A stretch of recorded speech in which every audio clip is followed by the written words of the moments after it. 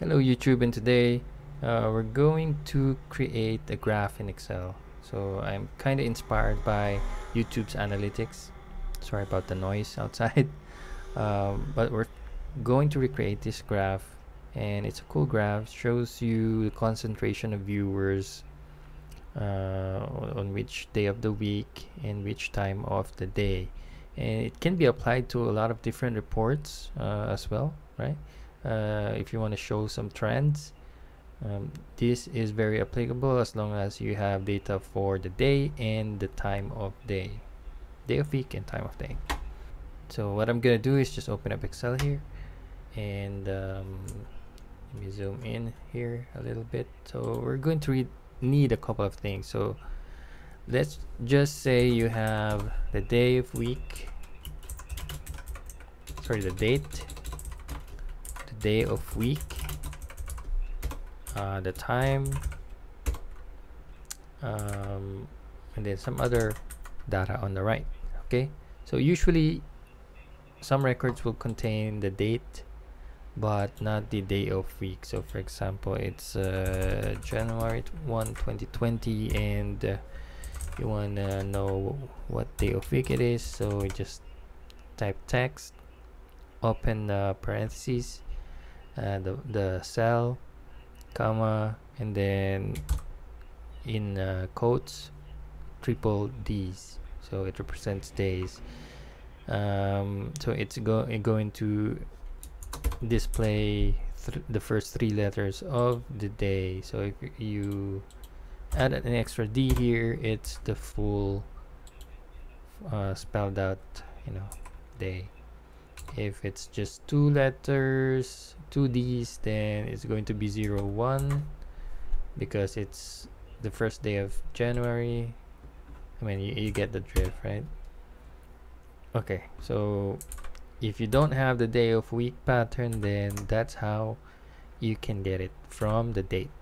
Okay, and the date that we have here is purely the date. It doesn't have the time attached to it, as you can see here. If I convert to a number, the time of the day is usually the decimal places, right? Whole numbers are full days. Okay, so if you're around 12 p.m., it's going to be 43831.5. So let me just quickly show you what I mean by that. I'm gonna choose time with date. Let's format date. Yes, that's gonna show. So I'm gonna put in here month, date, year, and as you can see there, 12 p.m. So yeah, all right.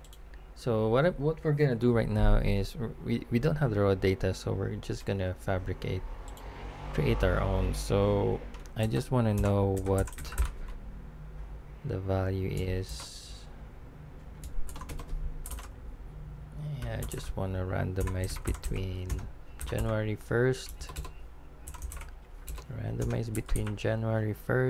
and today, right? So I'll create 100 records so that it's easy to check later on. Sorry about that. We forgot to lock out the cells there. So because if you drag down the formulas, as you can see there, the selection goes down with it, so you need to lock the cells. And I did that by pressing F4 as I put the cursor on the cell reference. So what I'm gonna do is just copy these, paste it on the date column, and just remove these. We don't need it later.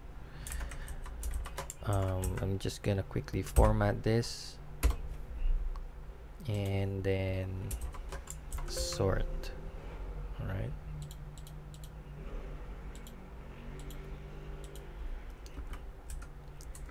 And then I'm gonna copy the formula here. So I don't need to sort it because it's a formula. So now we need the time. So if you have the time in your raw data, then no problem. Right now we don't have it, so I'm just gonna produce decimal places here by putting in decimal and randomize between 0 and let's say 5, 6, 7, 8, 9 decimal places, or 10 decimal places, right? Let's see if they're all, yeah, some of them it should be 099 here, so let's try and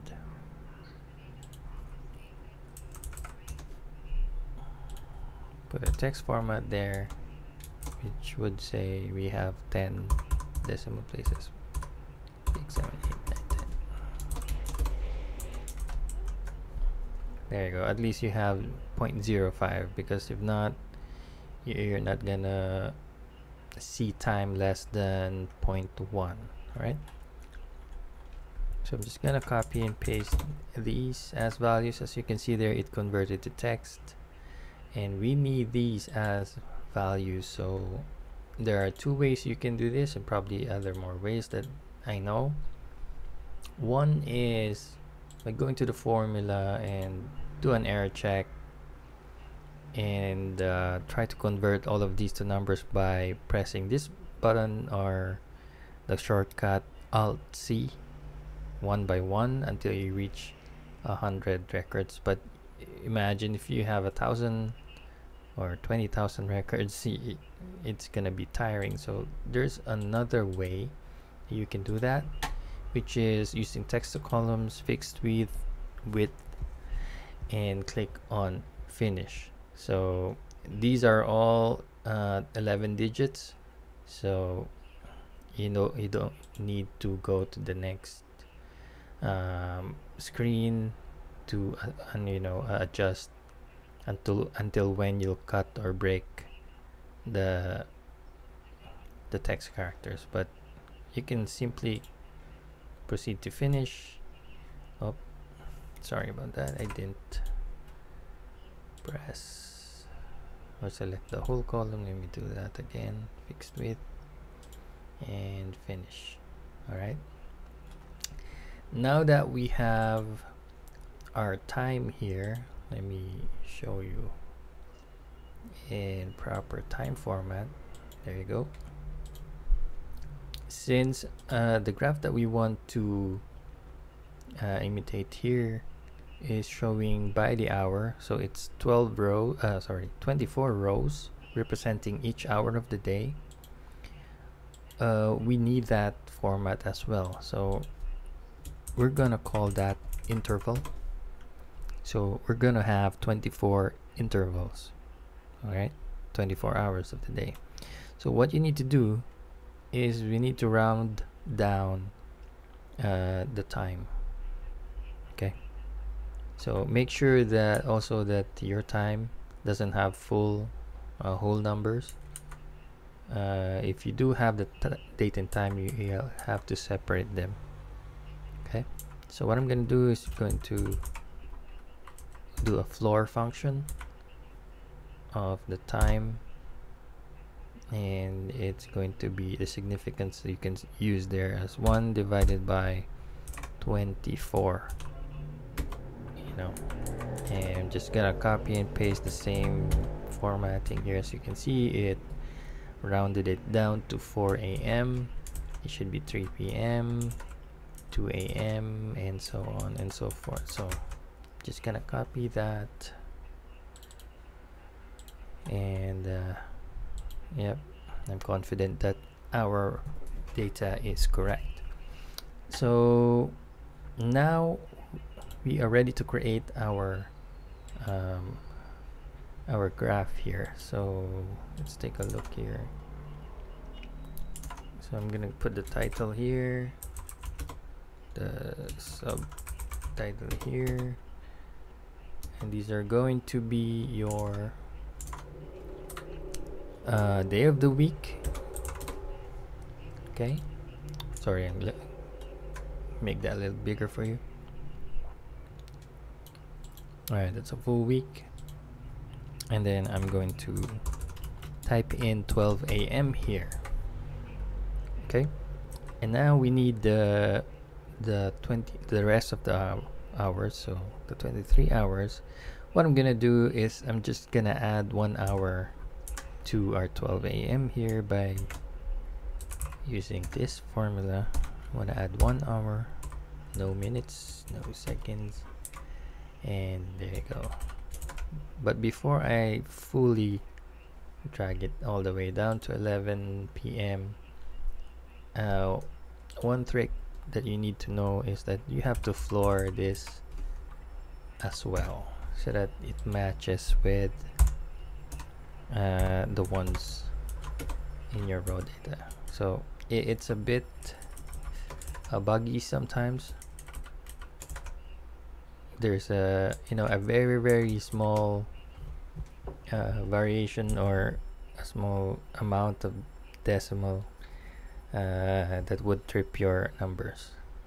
So later on I produced 100 rows, so to check we need to have 100 counts here. All right, so I think now it's time for us to do a count if or count ifs. So first we need to know how many are Sundays at 12 a.m. all right, so how many are Sundays, and then how many are 12 a.m. So if you notice there, I skipped the criteria 1 and criteria 2. Okay, then before we proceed as well, I'm going to lock these 2 columns so that they don't change as we drag on to the next days. So again, we're looking at the day of week here, so it's going to be Sunday. As we drag to the right, I want it to be fixed to that column. Sorry, not column, but that row. And then as I move down, I want it to move down as well here, but not the column, so I'm gonna lock the column here. All right, no viewers on Sundays. Let's see here. There you go. And as I mentioned earlier, I created 100 rows. So the fact that we have a sum of 100 here means my formula is correct. We are representing all the data from sheet 1. All right. The next thing that we need to do here is apply the formatting here. It should be color scales, right? And let's go back and edit that. It's gonna be a 2 color scale. The minimum would be the lightest. I'm colorblind, please excuse me. And then the highest would be this color. All right, it's gonna appear like that. I know it's ugly right now. Let's turn off the grid lines and we'll add the border here. We'll take the thickest border, put in outside and in outline and inside, as you can see there. Let's take a look at our reference here. We're gonna make thinner rows.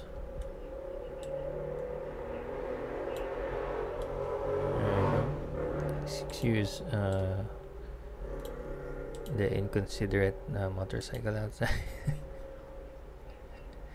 I'm gonna make this smaller.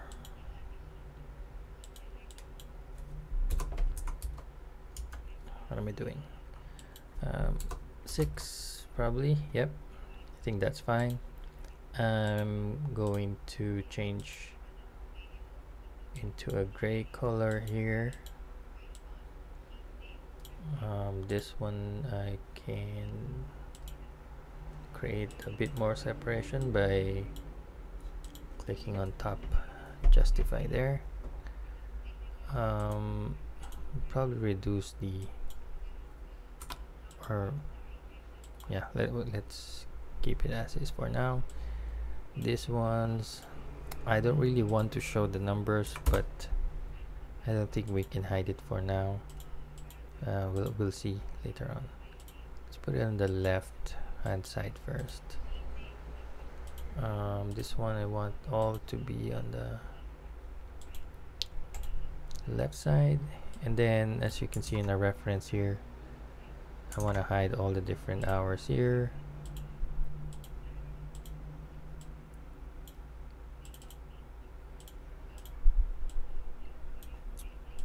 Like so, and there you go. I think I want to create that thinner. Oops, sorry.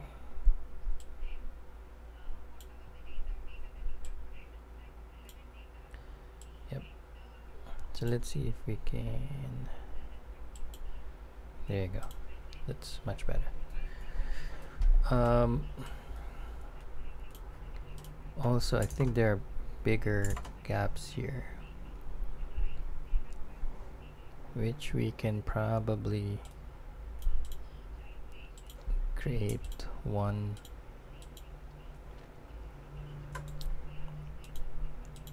Oops, let's do one by one.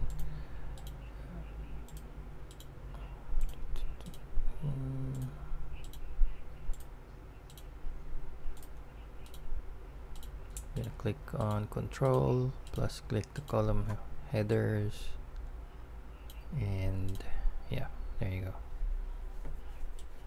Not sure if we can reduce the font size here further.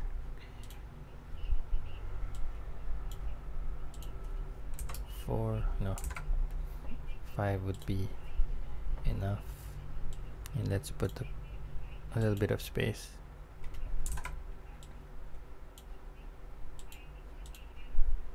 Or not. I think I'm happy with this. Okay, so let me put a bold formatting here plus a title, and it should show when your viewers are on YouTube.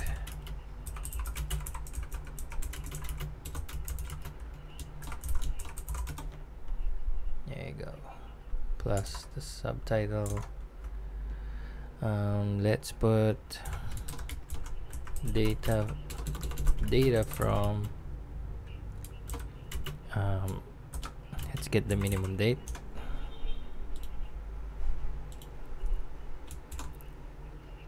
And concatenate it with 2 and get the maximum date. There you go. So it's gonna show you the integer whole number value, so you have to convert it into text. Hold on. So I'm gonna use month, day, year. Close it. Similar to this one. Text.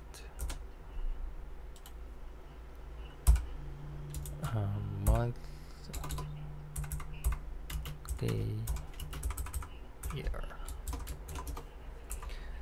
There you go. So make that smaller.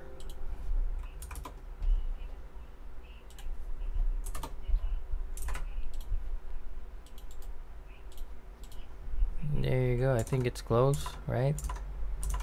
Just a different color, but it's close. I can't get rid of these numbers. because the numbers are gonna be the background is gonna be different each time. So I'm gonna find a way to format that and adjust to whatever the background is, but it's gonna require some macros, and that's gonna be another topic. But for now, I think I'm happy with this.